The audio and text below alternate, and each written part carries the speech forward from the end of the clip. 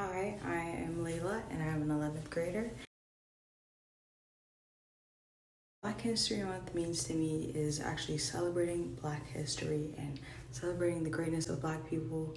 And not only Black people can celebrate, but I think all people should celebrate Black history because it's a very important month and it should be every month.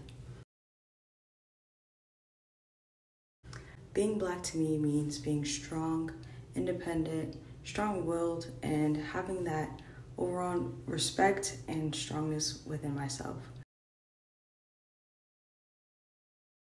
I hope to see more equality and just in the school system, I hope to see less whitewash history and more Black history and learning about the facts of all colors and all people instead of just signifying white history and not really showing the true Black history that we need to learn.